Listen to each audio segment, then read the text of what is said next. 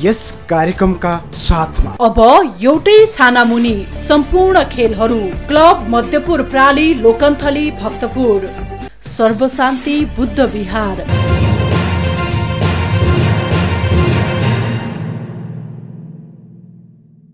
नमस्ते, कार्यक्रम कुरा क्रिकेटका विथ धर्ममा तपाईहरू सम्पूर्णलाई हार्दिक स्वागत गर्न चाहन्छु। फ्लोरिडामा विगत 3 दिनदेखि लगातार वर्षा हुने क्रम जारी थियो, तर नेपाली क्रिकेट समर्थकहरूको मनमा भने एउटै विश्वास थियो कि नेपालले फ्लोरिडाको बोर्वार्ड काउन्टी मैदानमा आफ्नो जलवा देखाउनेछ। विश्वलाई सन्देश दिने छ कि हामी अमेरिकामा भएको विश्वकपमा क्रिकेटमा सहभागी हुन मात्र आएका होइनौँ, हामी पनि अब टेस्ट प्लेइङ नेसनलाई कडा टक्कर दिन सक्छौँ। तर विडम्बना, झरीसँगै श्रीलङ्का विरुद्धको खेल पनि वर्षाले पखालेर लगिदियो। पहिला पहिला क्रिकेटको बहुलट्ठी फ्यान भएका देशहरू भनेर चिनिने भारत, पाकिस्तान, बङ्गलादेश, इङ्ल्यान्ड र अस्ट्रेलियालाई लिने गरिन्थ्यो, तर अब नेपालका क्रिकेट प्रेमीहरूलाई के भनेर सम्बोधन गर्ने होला? विश्वको कुनै त्यस्तो कुना छैन जहाँ नेपाली क्रिकेट टिम खेल्दा एउटा नेपाली फ्यान नहुने भन्ने। साना प्रतियोगिता होस् वा विश्वकप, आफ्नो टोलीलाई समर्थन गर्न जतिसुकै व्यस्तताको बावजुद पनि नेपाली फ्यानहरू ओइरिने गर्दछन्। फ्लोरिडाको मौसमले यो हप्ताभरि भीषण वर्षा देखाएको थियो, तर अमेरिकाको मौसम सम्बन्धी राडार आधुनिक प्रविधिलाई समेत पूर्णतया अविश्वास गरी अमेरिकाका विभिन्न राज्यमा रहेका हजारौं नेपालीहरू आफ्नो प्रिय टिमलाई समर्थन गर्न फ्लोरिडा र राज्यमा पुगेका थिए। मैदानमा पानी परिरहेकै थियो, तर दर्शकहरू आफ्नो टिमलाई एक नासले नाराबाजी गर्दै समर्थन गरिरहेका थिए। गत वर्ष नेपालमा भएको एसीसी कप क्रिकेटको फाइनलमा पनि कीर्तिपुर मैदानमा पानी पर्दा हजारौं फ्यानहरू छाता ओढिएर उभिएरै 6 घण्टासम्म पर्खिएको दृश्यले विश्व क्रिकेटको ध्यान आकर्षण गरेको बेला आज अमेरिकामा पनि हजारौं फ्यानहरू आफ्नो टिमका लागि छाता ओढेर हिँडिरहेको दृश्य भावुक लागिरहेका थिए। आईसीसीको आधिकारिक पेजमा एउटा फोटो भाइरल भइरहेको छ। एकजना फ्यानले एउटा प्लेकार्ड देखाउँदै लेखेका छन्, यदि आईसीसीले नेपालको खेललाई चन्द्रमामा लिएर राखोस्, नेपाली क्रिकेट फ्यान त्यहाँ पनि हुनेछन् भन्दै। चाहे नेपाल होस् या अमेरिका या संसारको कुनै पनि कुना, जहाँ नेपाली दर्शक नभएको ठाउँ नै हुने छैन। नेपाली क्रिकेटले पाएको यो अनुपम समर्थन नेपाली क्रिकेटका लागि एक सुनौलो भविष्य तथा उपलब्धिको रूपमा रहेको छ र क्रिकेटमा नेपालको भविष्य उज्जवल छ भन्ने कुरामा कुनै दुईमत रहेन। आफ्नो पहिलो खेल नेदरल्यान्डसँग खेल्दा पनि वर्षाले प्रभावित भएको कारण केही अनपेक्षित नतिजा बेहोरेको नेपालले आज सकारात्मक सोचका साथ खेल्ने अपेक्षा गरिएको थियो। बोर्वार्ड क्रिकेट मैदानमा बिहानैदेखि पानी परे पनि त्यहाँको स्थानीय समयअनुसार साँझ 6 बजेपछि केही कम हुने भन्ने सूचनालाई आधार मानेर हजारौं नेपाली फ्यानहरू रङ्गशालामा पुगेका थिए। प्रदेशको माटोमा आफ्नो पसिना बगाएर नेपालमा रहेका आफ्ना परिवारलाई खुसी बनाउन रात दिन मेहनत गर्ने ती सम्पूर्ण परदेशी दाजुभाइ र दिदीबहिनीहरूले आफ्नो देशको गर्वका लागि आफूलाई खुसी बनाउने कारणको रूपमा क्रिकेटलाई र नेपाली खेलाडीलाई गरेको समर्थन कुनै युद्धमा आफ्नो देशका लागि लडिरहेको सिपाही भन्दा कम थिएन।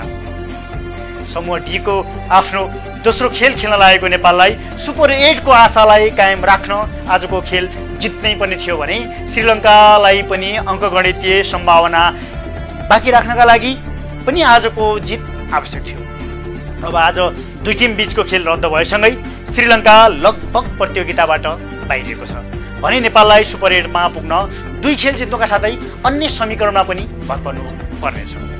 नेपाललाई सुपर 8 मा पुग्न अब वेस्ट इन्डिजमा हुने बङ्गलादेश र दक्षिण अफ्रिकासँगको दुवै खेल जित्नुपर्नेछ भने बङ्गलादेशले नेदरल्यान्डलाई हराउनु पर्ने हुन्छ अनि श्रीलङ्काले नेदरल्यान्डलाई हराएको खण्डमा नेपाल पनि दक्षिण अफ्रिकासँगै सुपर 8 मा रहने सम्भावना हुन्छ। अबका दुवै खेल वेस्ट इन्डिजमा हुने भएकाले नेपाल पनि उत्साहिरहेको छ। नेपाललाई विश्वकपमा छनौट गराउँदा म्यान अफ द टुर्नामेन्ट भएका विश्व चर्चित नेपाली स्टार स्पिनर सन्दीप लामिछाने पनि वर्ल्ड कप खेल्न वेस्ट इन्डिज पुगिसकेका छन्। अमेरिकाले भिसा दिन अस्वीकार गरेपछि अमेरिकामा भएका खेलमा सहभागी हुन नपाएका सन्दीप क्यानाडा आउँदै वेस्ट इन्डिज पुगेका थिए। क्यारिबियनमा हुने सिपिएलमा आफ्नो जादु देखाइसकेका यी स्टारले वेस्ट इन्डिजमा दक्षिण अफ्रिका र बङ्गलादेशका विरुद्ध प्रभावशाली प्रदर्शन गर्ने कुरामा उनका विश्वभरका समर्थकहरू विश्वस्त रहेका छन्। नेपाल र श्रीलङ्का बीचको खेल वर्षाले स्थगित भएसँगै यस समूहबाट दक्षिण अफ्रिकाले सुपर 8 मा आफ्नो सम्मानलाई एकदम बलियो बनाएको छ। केही समयको विश्रामपछि पुनः तपाईहरुसँग जोडिदै फेरि अर्को प्रसंग लिएर तपाईहरुको माझ उपस्थित हुने छु। तबसम्मका लागि हेर्दै गर्नुस् टिभी टुडे एचडी।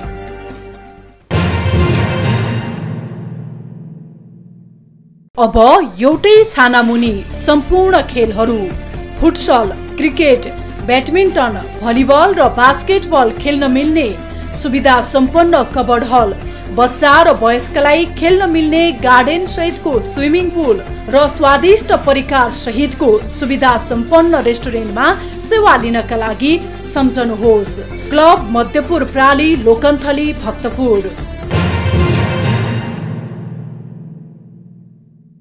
कार्यक्रम कुरा क्रिकेटका उही धर्ममा यहाँहरूलाई पुनः स्वागत गर्न चाहन्छु। यसै गरी आज बिहान भएको अर्को खेलमा अस्ट्रेलियाले एसोसिएट नेसन नामिबियालाई पराजित गरेको छ। समूह बी को खेलमा उसले 9 विकेटको विजय पाएको हो। टस जितेर पहिले फिल्डिङ रोजेको अस्ट्रेलियाले नामिबियालाई 17 ओभरमा 72 रनभित्र अल आउट गर्दै आफ्नो ताकत देखायो। नामिबियाको लागि 2 जना ब्याट्सम्यानले मात्र 2 अङ्कमा रन बनाउँदा अन्य कुनै पनि ब्याट्सम्यान चल्न सकेनन्। उसका लागि कप्तान जेरार्ड इरिस्मसले 36 रनको पारी खेलेका थिए भने ओपनर ब्याट्सम्यान माइकल भान लिङ्गेलले 10 रन बनाएका थिए। अस्ट्रेलियाका लागि भने स्पिनर आडम जम्पाले 4 ओभरमा 12 रन दिँदै 4 विकेट लिएर आफ्नो जादु देखाएका थिए। त्यस्तै मार्कस स्टोनिस र जेस एजिलरले समान 2-2 विकेट लिएका थिए। जवाफी ब्याटिङमा उत्रिएको कंगारू टोलीले पावर प्लेको 5.4 ओभर भित्रै खेललाई आफ्नो नियन्त्रणमा लिन सफल भएको थियो। ओपनर ट्रेभिस हेडले 17 बलमा 2 छक्का र 5 चौकाको मद्दतले नट आउट 34 रनको पारी खेल्यो भने अर्का ओपनर डेभिड वार्नर 8 बलमा 3 चौका र 1 छक्काको सहायतामा 20 रन बनाउँदै आउट भएका थिए। कप्तान मिचेल मार्सले 9 बलमा 18 रनको महत्त्वपूर्ण पारी खेल्दै नामिबियालाई निरही बनाएका थिए। यो खेलसँगै अस्ट्रेलिया यो प्रतियोगिताको सुपर 8 मा स्थान बनाउने पहिलो राष्ट्र हुन सफल भएको छ। यसैगरी समूह ए को हिजो राति भएको खेलमा पाकिस्तानले पहिलो जित आत्मसात गरेको छ। न्युयोर्कको खराब पिच भनेर रेकर्ड बनाएको नासाउ स्थित काउन्टी इन्टरनेसनल स्टेडियममा टस जितेर फिल्डिङ गरेको पाकिस्तानले क्यानाडालाई 7 विकेटले पराजित गर्न पुग्यो। पहिले ब्याटिङको निम्ति पाएको क्यानाडाका लागि ओपनर ब्याट्सम्यान आरन जोन्सनले 44 बलमा समान 4 चौका र छक्काको मद्दतले 52 रनको अर्धशतकीय पारी खेलेका थिए। तर उनलाई अन्य खेलाडीहरूले साथ दिन नसक्दा क्यानाडा जम्मा 106 रनको सस्तो एक फलमा समेटिन पुग्यो। खेलको म्यान अफ द म्याच समेत भएका पाकिस्तानी तीव्र गतिका बलर मोहम्मद आमिरले 4 ओभरमा 13 रन दिँदै 2 महत्त्वपूर्ण विकेट लिएका थिए। त्यस्तै हारिस रौफले 2, साइन्सा अफिद र नसिम शाहले समान 1-1 विकेट लिएका थिए। 107 रनको झिनो लक्ष्यसहित जवाफी ब्याटिङमा उत्रिएको पाकिस्तानले 17 ओभरमा आफ्ना 3 विकेट गुमाएर खेल आफ्नो पक्षमा पारेको थियो। उसका लागि ओपनर ब्याट्सम्यान मोहम्मद रिजवानले 53 रनको नटआउट इनिङ खेलेका थिए भने कप्तान बाबर आजमले महत्त्वपूर्ण 33 रन बनाएका थिए। क्यानाडाका बलर डेलिन हेलिगरले 4 ओभरमा 18 रन दिएर 2 विकेट लिँदा पनि अन्य बलरहरूले प्रभावशाली बोलिङ गर्न नसक्दा खेल क्यानाडाको हातबाट गुम्न पुगेको थियो। अब यो समूहमा पाकिस्तान 2 अङ्क सहित तेस्रो स्थानमा उक्लिएको छ भने उसलाई सुपर 8 मा पुग्नका लागि आयरल्यान्डलाई जितेर मात्रै पुग्दैन। अमेरिकाले आज राति नै भारतसँग हुने खेल र आयरल्यान्डसँगको अर्को खेल पनि हार्नुपर्ने हुन्छ। कार्यक्रममा पुनः एउटा अर्को ब्रेक लिन चाहन्छु। हेर्दै गर्नुहोला टिभी टुडे एचडी।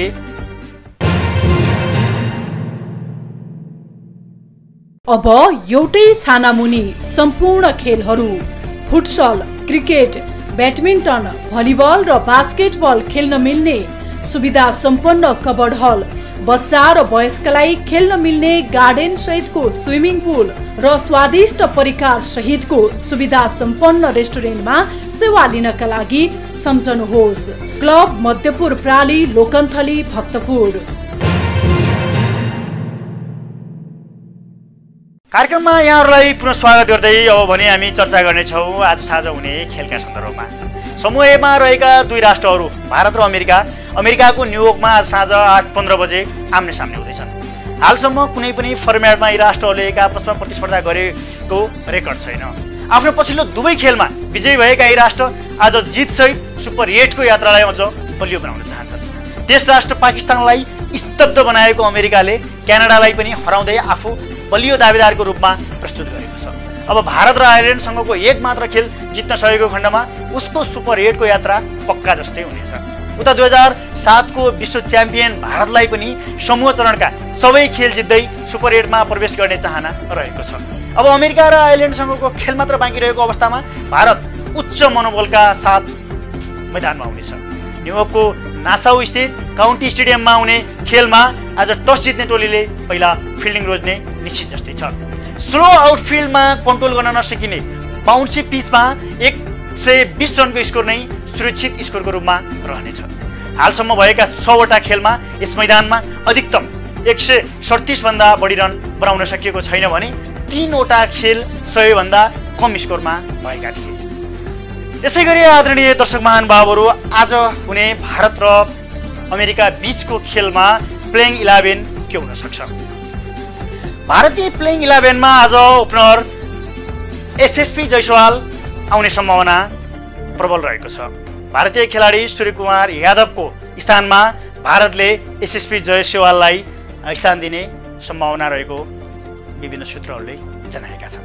यसैगरी भारतको आजको प्लेइङ 11 मा रोहित शर्मा कप्तान, एसएसपी जयसवाल, विराट कोहली, ऋषभ पन्त, शिवम दुबे, रविन्द्र जडेजा, हार्दिक पाण्डे, अक्षर पटेल, मोहम्मद सिराज, अर्शदीप सिंह र बुमबुम जसप्रीत बुमराह हुनेछन्। यसैगरी अमेरिकाको प्लेइङ 11 मा भने पाकिस्तानलाई हराएको टिम नै उत्रिने प्रबल सम्भावना रहेको छ। अमेरिकाले पाकिस्तानसँग जित्दाको टिम उच्च मनोबलका साथ मैदानमा उत्रिने भएको हुनाले उनै खेलाडीहरूलाई नै मैदान उतार्ने प्रयास गर्नेछ। अमेरिकाको प्लेइङ 11 मा स्टेभन टेलर, मोनाक पटेल, एन्डिज गौस, आरोन जोन्स, नीतिश कुमार, कोडी एन्डरसन, हरमित सिंह, जसप्रीत सिंह, नोथस किन्जिङ्गे, सौरभ नेत्रवालकर र अली खान रहनेछन्। यसैगरी समूह सी को अर्को खेलमा न्युजिल्यान्डले प्रतिस्पर्धा गर्नेछ वेस्ट इन्डिजको। ट्रिनिडाडको ट्रबाउ स्थित ब्रायन लारा स्टेडियममा हुने खेल नेपाली समयअनुसार भोलि बिहान 6:15 बजे सुरु हुनेछ। अफगानिस्तानसँग भएको आफ्नो पहिलो खेलमा नराम्रोसँग पराजित भएको न्युजिल्यान्डलाई भने प्रतियोगिताको सुपर 8 मा प्रवेश गर्न आजको खेल जित्नै पर्ने दबाव हुनेछ। उता आफ्नो 2 खेल जितिसकेको वेस्ट इन्डिजलाई भने भोलिको खेल जितेर सुपर 8 को यात्रामा निर्धक्क हुनुपर्ने बाध्यता छ। यो समूहमा न्युजिल्यान्ड अन्तिम नम्बरमा छ भने वेस्ट इन्डिज अफगानिस्तानसँगै समान 4 अङ्क बनाए पनि नेट रन रेटमा पछाडि हुँदै दोस्रो नम्बरमा रहेको छ। अब भने आजको कार्यक्रमलाई बिट मार्ने समय भइसकेको छ। युवाहरूको खेलकुदको चाहनालाई पूरा गर्न सक्ने एकमात्र व्यवस्थित sport complex club Madhyapur Lokanthali भक्तपुरको प्रायोजनमा सञ्चालित हाम्रो कार्यक्रम तपाईहरुलाई कस्तो लाग्छ? कृपया तपाईहरुको अमूल्य सल्लाह सुझाव र प्रतिक्रियाका लागि अनुरोध गर्दछौँ। आजलाई भने यहाँहरूको माझबाट बिदा माग्दै भोलि पुनः तपाईहरुको साथमा उपस्थित हुने बाचा गर्दै बिदा हुन चाहन्छु। जय नेपाल, जय नेपाली क्रिकेट।